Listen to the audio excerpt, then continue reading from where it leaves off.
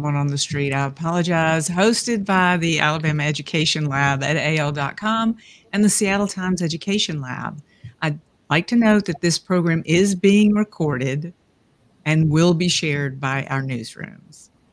I'm not sure. I'm a little bit worried that I might have just missed that intro. So let me just say this again. Hello. Thanks for joining this live virtual event hosted by the Alabama Education Lab at AL.com and the Seattle Times Education Lab.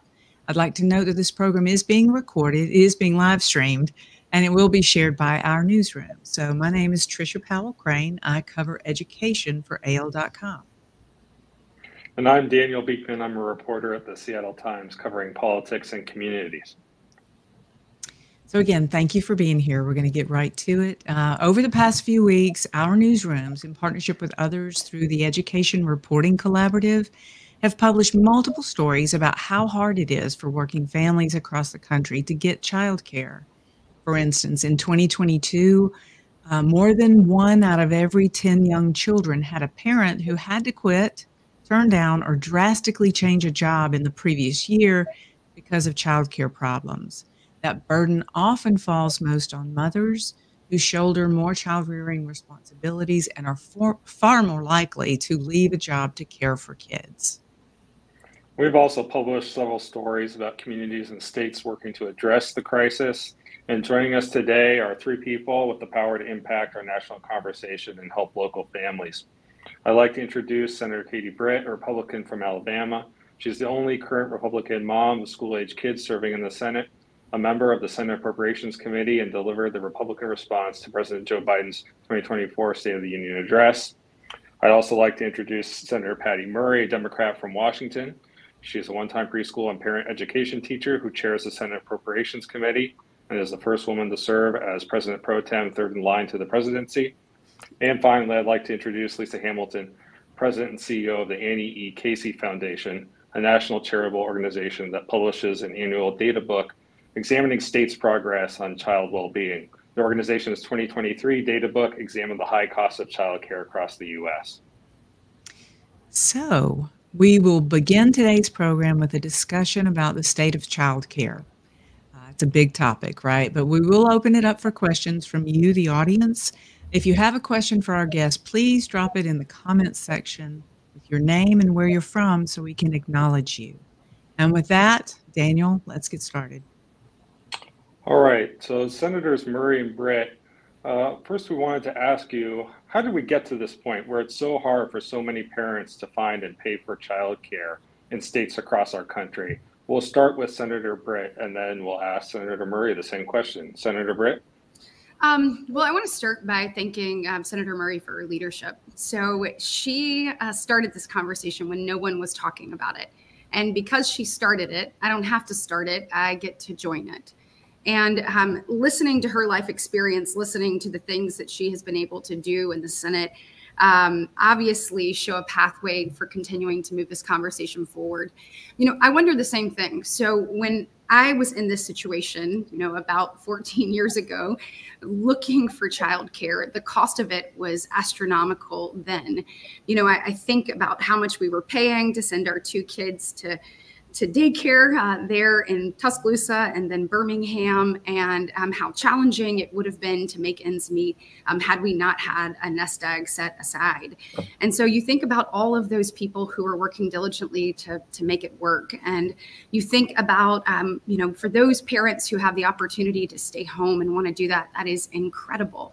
But for those men and women who want to enter our workforce, we want to make sure that they have the opportunity to do that.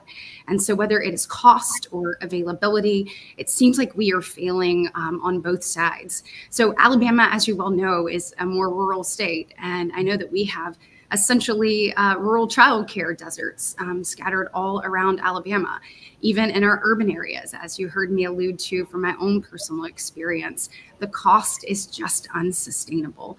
And so how we got here is likely because there were not enough women like Patty Murray or myself at the table being able to speak directly into this, bringing it to light and showing the nation that it's certainly something that we have to solve. And so I look forward to continuing to be a part of the conversation. I'm clearly new here and have been here about 16 months, know that there's a lot to learn, but when I think about experiences like my own or like my family members, or the constituents whose stories I hear, I know that doing nothing is not an option. And so we've got to figure out there and how to do something, and certainly how to do it together.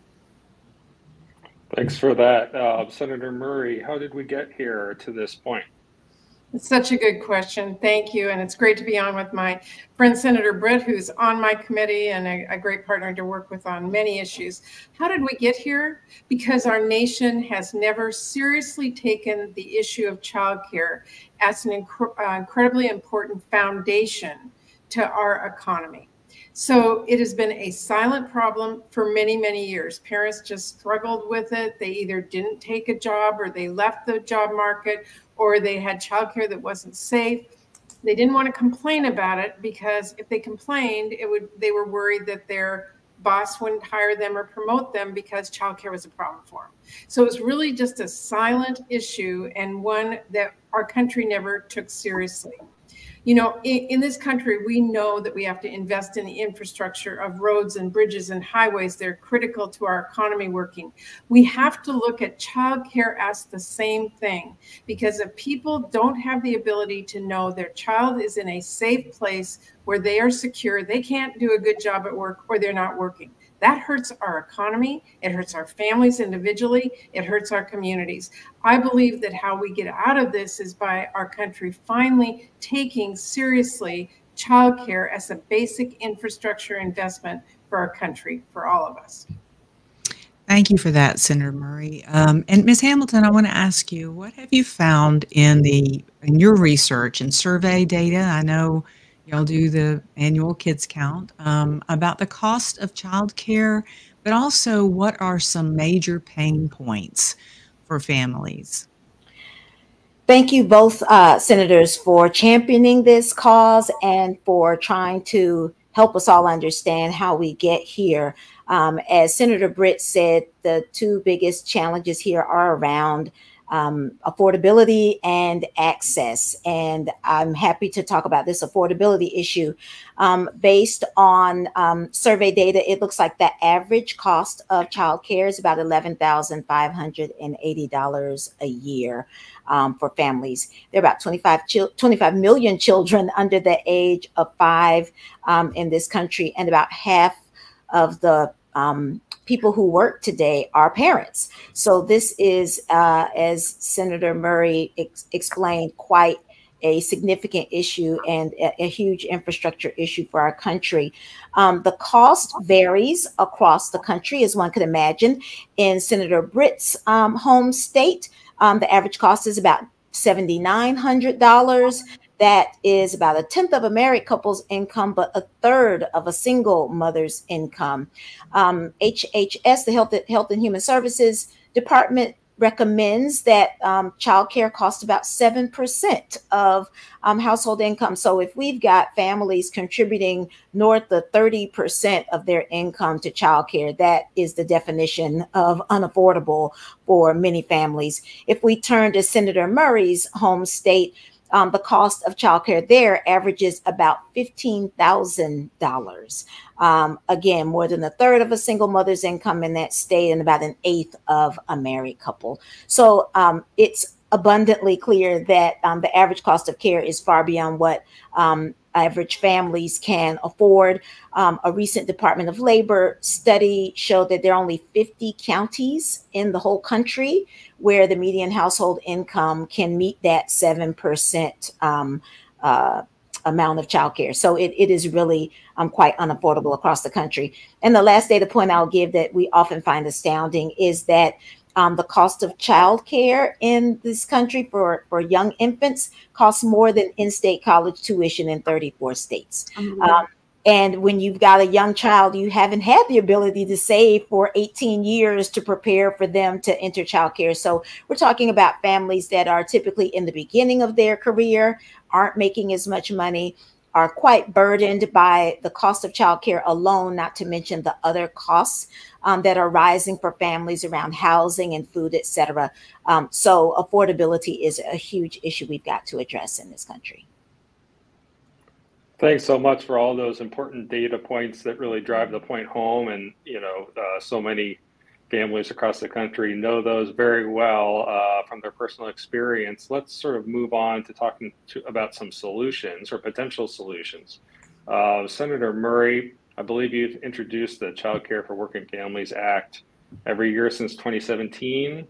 What's your case for how that would help families, and why hasn't it passed? Well, first of all, let's understand why we have a crisis. As has been said, we have an access, we have an affordability.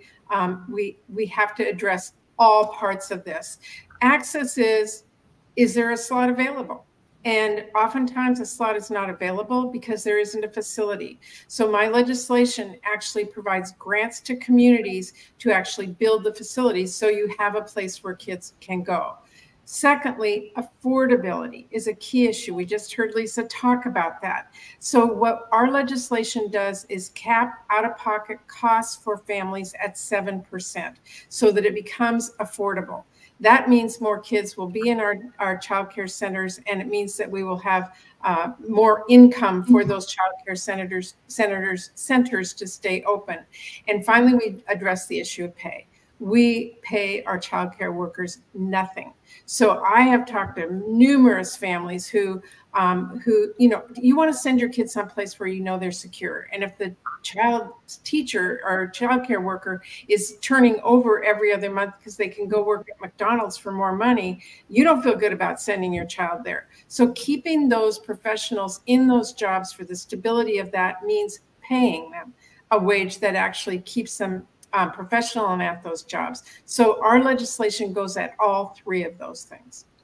And capping out-of-pocket expenses for all families at no more than 7%, I think you said, of their income, probably sounds pretty good to a lot of folks. So what's been the impediment to getting that through Congress in various different compositions of Congress over that time?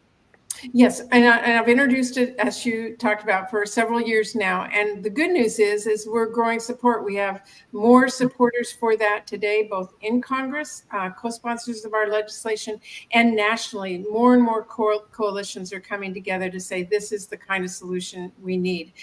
So that outside support is really critical. Everything from child care advocates, obviously, to parents themselves, to professional organizations, to even businesses who realize their bottom dollar line is impacted because they can't get the workers they need.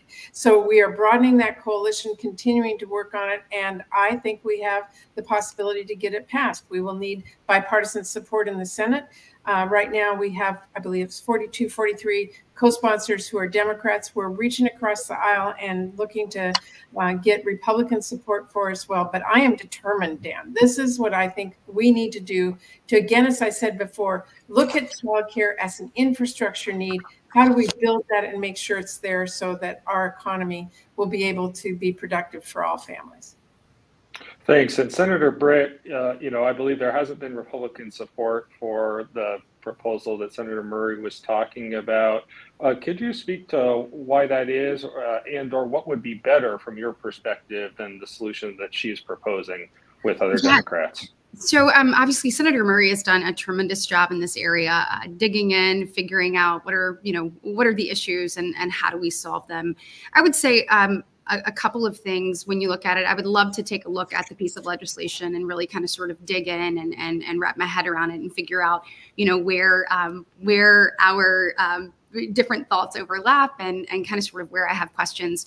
One of the things I'm always concerned about when it does come to spending, Senator Murray has done a tremendous job. So Senator Murray is the chair of the Senate Appropriations Committee. She, along with Vice Chair Collins, Susan Collins, have really managed the Appropriations Committee in a way that it has not been done in quite some time. We finished all of our bills from a committee standpoint by July 27th of this past year. Unfortunately, we didn't get those signed into law until 236 days later. So when it comes to spending and you look at that and you look at the 7% and how you offset that, having yet another industry that is waiting on Congress to do its job when we haven't actually passed all 12 bills on time, when we're talking about a discretionary standpoint since 1997. And the last time we actually passed them individually was 1995. I hesitate to tie anything to that. Then when you look at mandatory spending, as you all know, that has continued to grow in this nation. We're $34.5 trillion trillion in debt. And when we kind of look at that and look at how not only that's fiscally irresponsible, but morally irresponsible to put on the back of these kids. It's like, how do we figure out how to not add to what is now 73% of mandatory spending that we have in this country? So I think probably having not looked at it, my initial thought is, you know, how do we make this work? How are we judicious in it? How are we targeted in the funding and make sure the dollars go to the right place? But I certainly know that all of the things that she just talked about are critical. I'd say also making sure that, you know, small businesses, you know, we're thoughtful about how these kinds of things impact them. She mentioned affordability. She mentioned obviously making sure that this is treated like the profession that it is. And she mentioned about the turnover over and over again. I have a family member who just pulled their children out of a child care facility for that very reason. You know, there is no greater gift, in my opinion, in this world than, you know, having that opportunity to be a parent. And so you take it, you don't take it lightly. And so you want to make sure that your child is in good hands. So I think apprenticeship programs, amongst other things, and driving people into this career path and making sure they're paid accordingly. I'd say the last thing too is just parents. You know, we want to make sure not only that the workers are paid accordingly, but also that we find a way to drive costs down for parents. So most definitely we'll certainly take a look at that and look forward to talking to Senator Murray about it. Thanks. And I think we'll dive into some more particular potential solutions in a minute, but I just wanted to ask Senator Murray if she wanted to respond on the spending question at all. Yeah, Dan, I mean, I think what I heard Katie saying is it's a great idea, but it's going to cost us something. Yeah, when you invest in infrastructure, it does cost something. But I think how we have to look at the childcare crisis is that, according to actually a Ready Nation report, the lack of childcare cost $122 billion in lost earnings, productivity, and revenue each year. So right now, our country is losing revenue because we don't have a childcare infrastructure. So we have to look at it that way. How do we pay for it? Well, there's lots of ways to look at this. One opportunity is the Bush tax cuts expire next year, and that will give us an opportunity to go back and say, how do we make sure that our country balances our taxes along with what our needs are? And I think that's where this can be paid for in a very easy way. Okay. All right. So, and I'm taking notes. If you see me looking down, Senator Britt is my, I do cover education in Alabama. So let's go back. Senator Murray, I want to ask you a question. You were a state legislator before becoming a U.S. senator. And what's something that maybe you saw working at the local level in Washington State that you think should be expanded nationally?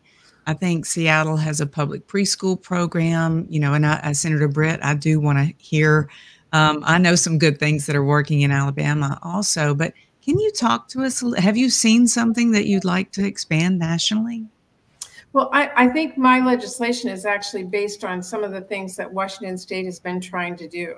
But what we have found is that because this is a national issue and because we can only do incremental things at the state level, we really have to look at this as the United States of America. What do we want for our country? We want us to be productive. We want our economy to work well. We want our kids to be taken care of and be in safe places.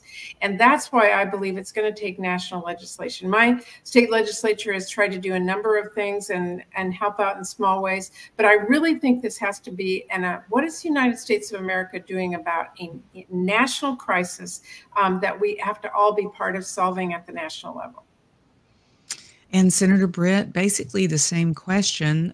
You know, have you seen anything that is working in Alabama that you think could be expanded nationally? Looking for solutions, right? Yes, absolutely. Well, and Trish, nobody knows them better than you, so I should really turn that question back over to you. But I have always been really proud of our first class pre-K. First class pre-K.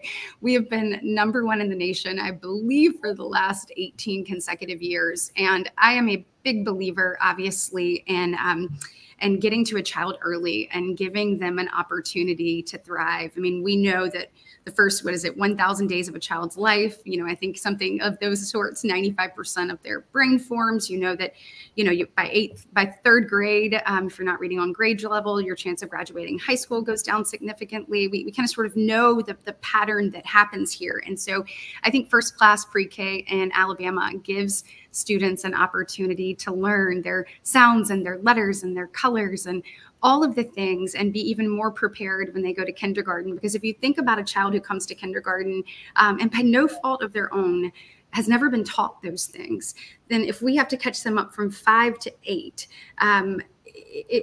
that's a significant jump. And so the earlier we're able to get that educational instruction and just a great environment with children, I think is significant. I think it pays dividends long term. And I've been really proud of the work that we've done there. And I know Alabama just passed, some new tax credits, which you could explain better than I do, but I'm looking forward to seeing how that works, how it works, incentivizing the employer, to contribute to their employees' childcare, and then also, incentivizing childcare providers, whether it is increasing wages, whether it is driving down cost, whether it is improving infrastructure. So obviously time will tell on that, but I was really proud, about the significance of it and what all works and works well. But I was really proud of the Alabama legislature for stepping up and engaging in that, and excited to see the positive dividends that come from it. Yes, I'll be following that closely as well. I mean, it was kind of unusual for Alabama, right, as a state. So I think, Daniel, you'd like to ask Ms. Hamilton a question. Yeah, Ms. Hamilton, to bring it back to you, you're not going to comment on particular legislation, but what's a bright spot that you're working on, or that the foundation has seen recently across the country that you think communities should be considering? Sure, I certainly think that some of the issues Senators Murray and Britt have raised around tax credits for individual families, whether that's the earned income tax credit or the child independent care credit, those certainly go to help families cover the cost, the ways that credits can incentivize employers to support their employees' costs, or to create on-site child care centers, which we are seeing as well.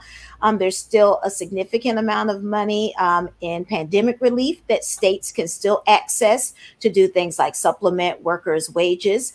But some of the more innovative things we've seen have been around how to address the business model challenges of childcare. Our childcare is not a comprehensive system like our public education system. It's the aggregation of thousands of small proprietors and large child care centers that are providing these services. And one of the things we've heard is that increasing rents makes it difficult for childcare providers to operate their businesses on even the thin margins this industry has. So we've heard about a real estate investment trust, a REIT, that is purchasing facilities and making them available to childcare providers. They're doing the upgrades to make them compliant with local regulations, but they're also able to provide stable rents for those entrepreneurs so that they can maintain their businesses at a reasonable cost for families. So there are lots of different ways, whether it's government tax credits, whether it's employers who are stepping up and providing on-site daycare, or innovative ways we can help entrepreneurs enter this market through capital or through more stable real estate availability. Well, that's interesting to talk about the real estate angle and rents as well. I think, let me jump in here, unless you had a follow-up, Trish. Did you want to follow up on something? No, not on that. I was moving to the next question about common ground. This is one of my favorite questions. I always like to find common ground. Senator Britt, starting with you, where do you think you can find common ground with Democrats on child care? I think there's actually probably a lot of places, to be honest with you. And Trish, I just want to tell you, I thank you for that question, because it is my belief that where we share a common goal even if we have different ideas about how we achieve that goal, it is incumbent upon us as elected leaders to sit in a room and figure out a pathway forward.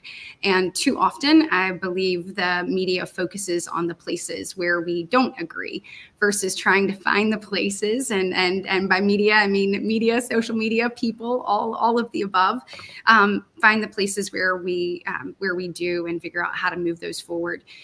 Senator Murray probably has a better idea of the different touch points, but I think the things that she has worked on, obviously with Head Start and working on making sure that that's there. I think taking a look probably at where the poverty level is and the drop off from the poverty level to assistance to non-assistance, that is obviously not sustainable. If you just look at that number, somebody making $25,000, whatever it is, $800 a month, to someone who's just making $200 more than that at $26,000 a year, not a month, but a year.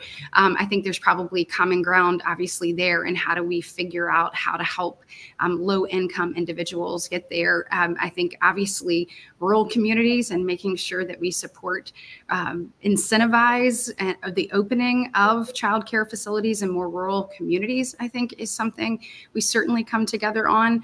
Finding ways to figure out how to drive up wages and incentivize people into a career path. And obviously such an important one, forming young minds and being an educator, whether it is a caretaker from the beginning or an educator later in life, is so critically important to the next generation. And figuring out how to make that be sustainable. So I am confident that there are many places when it comes to affordability and accessibility where we overlap, and I am committed to where those places are, to figuring out how to move them forward, and where we have different opinions, sitting down and understanding the different perspective, so that we can see if we can navigate through that to ultimately achieve what we need to, which is a better childcare community, better opportunities, more resources for people who want to re-enter the workforce. I look at a place like Alabama, and Trish, you know this, our labor participation rate is not where it needs to be. It's 57.5% or something right around there. It's 5 points lower than the national average. And if childcare, to Senator Murray's earlier point, is an impediment to people entering the workforce, we need to remove that impediment. So I feel good about being able to find common ground in many spaces in this area. Thank you. Thank you. And Senator Murray, same question to you. Where do you think you could find common ground with Republicans? Well, I think I would answer you that that's what we're doing. And in fact, in the appropriations bill that we finally just passed, there's a number of areas where we did find common ground. I was able to increase the CCDBG block grants, which are block grants to individual states for childcare.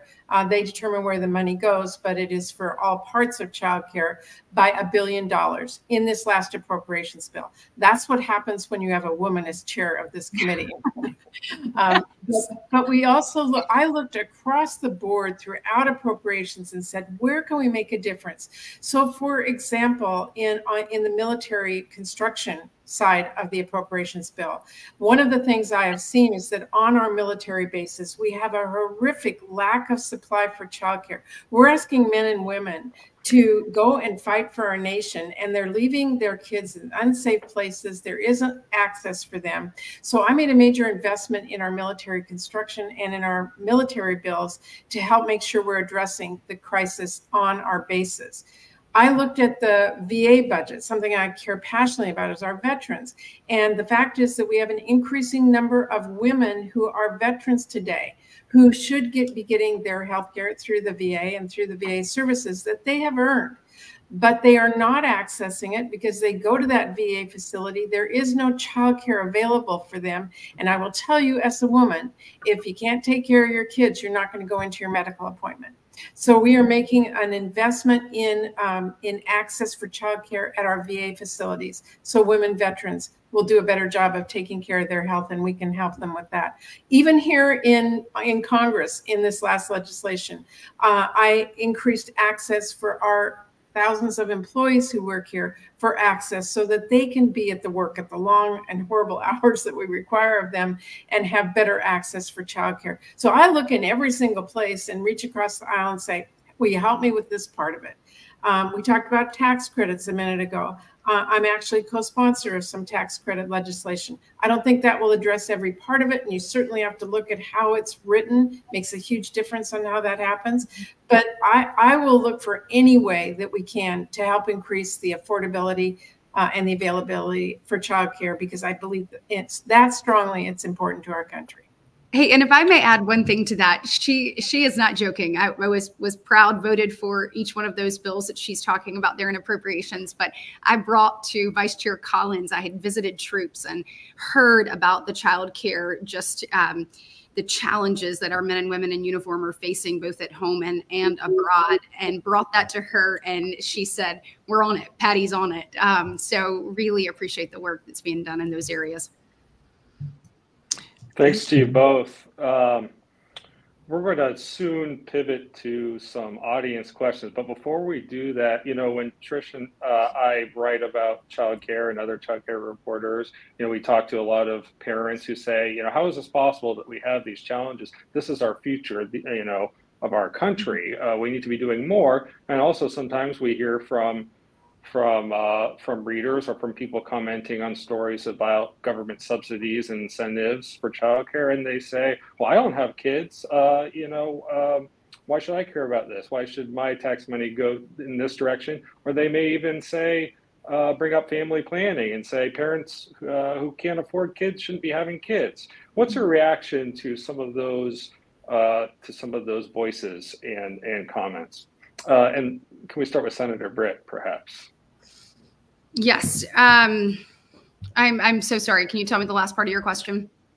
Sure. Just, you know, we get comments from people who don't have kids, don't want to see their tax money spent on childcare, or say, well, parents should be family planning. If they can't afford kids, they shouldn't have them. What's your reaction to those kind of comments? Look, I believe in supporting moms in the prenatal, the postpartum, and the early childhood development ages.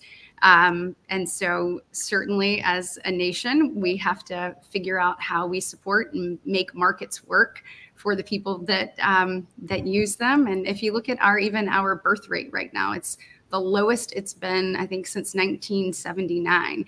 And you can look at the numbers. I'm sure y'all probably reported on them, of what that means for us 20 years, 50 years out, what that means for the overall economy. So, you know, my goal is not listening to that, but certainly doing what we need to do to create a market that actually works, to put parents back in the driver's seat, where they have opportunity in front of them, where we can create solutions that allow them to be able to care for their child in the way that they need to, and also contribute to the greater good, you know, no matter what field they're working in. So that's my goal.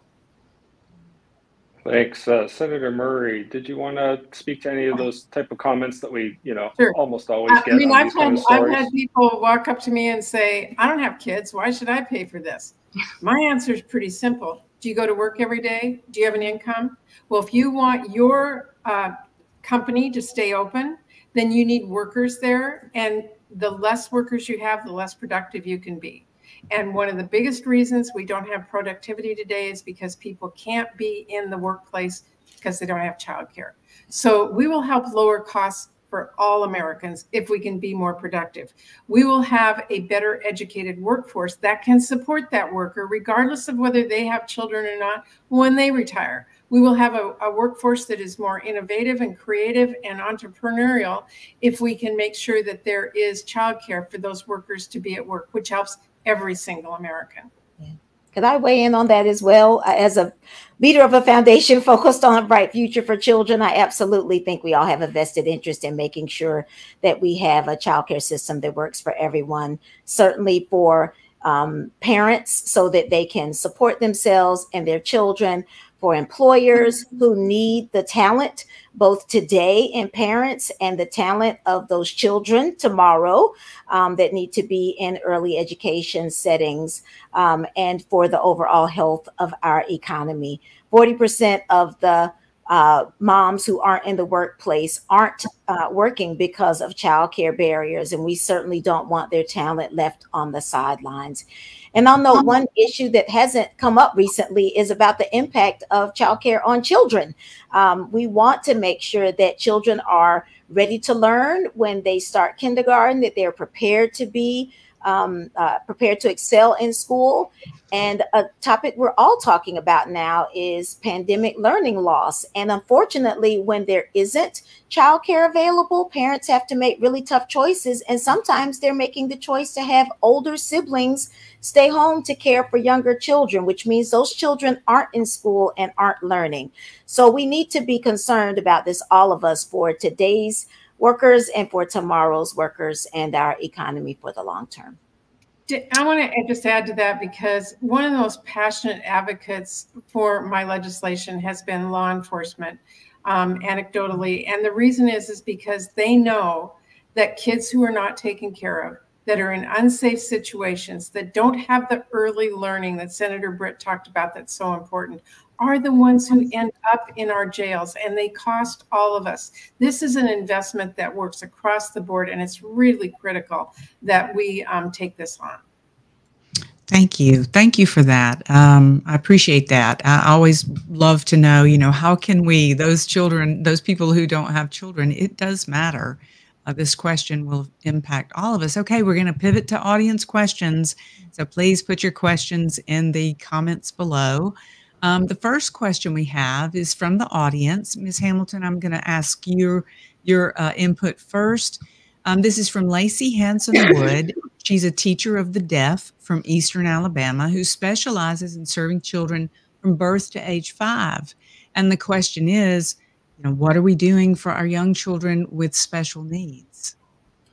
That is an absolutely important question. And while I don't have the data, I imagine that childcare costs for those children who might have specific medical care needs or need teachers who are specifically trained to care for them, I can't imagine how much more childcare is going to cost for them. So I think this general conversation we're having about childcare costs is probably even more intense for families that are trying to find care for special needs children. So I appreciate that question and think that we've got to make sure we've got a childcare system that's working for the range of experiences and needs that all of our children have.